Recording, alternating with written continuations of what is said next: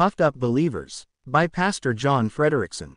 During a Sunday morning service, we had a dear saint get up and do something that made us cringe. He was expressing thanks for the preciousness of rightly dividing the Word of God. Unfortunately, he was doing so by comparing ourselves to a denomination, saying how foolish and incorrect they were in interpreting God's Word. We've seen wild tom turkeys all puffed up, spreading their feathers and strutting their stuff to impress the ladies around them. Sadly, this was the impression our Christian friend was leaving with those who were visiting from the denomination he was ridiculing. The knowledge that God has placed divisions in His Word is, indeed, precious. It helps us better understand truth in Scripture, and dissolves what otherwise would seem to be contradictions. But there are two dangers we should be keenly aware of and avoid. The first is to search only for knowledge when we read God's Word. Please don't misunderstand what we are trying to say. The knowledge of sound doctrine, or information, from God's Word is essential. Paul told the saints at Corinth that when he ministered to them, "What shall I profit you, except I speak to you, by knowledge, or by doctrine?" 1 Cor.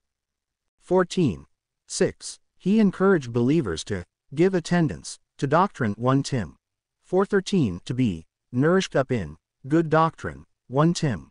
4:6. And to become skilled in sound doctrine. Titus 1:9. 2:1.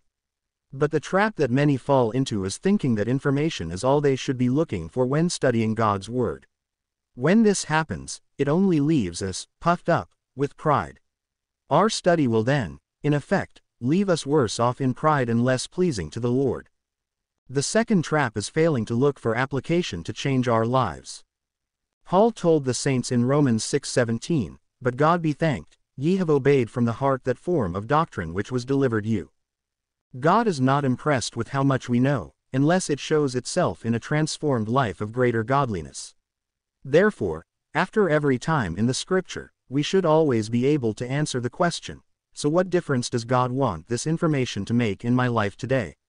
This is the most essential aspect of every Bible study. Demand of yourself, and anyone who teaches God's Word, that this kind of application be made. Let's not be puffed up over how much doctrine we know. Let's be transformed into lives of greater godliness.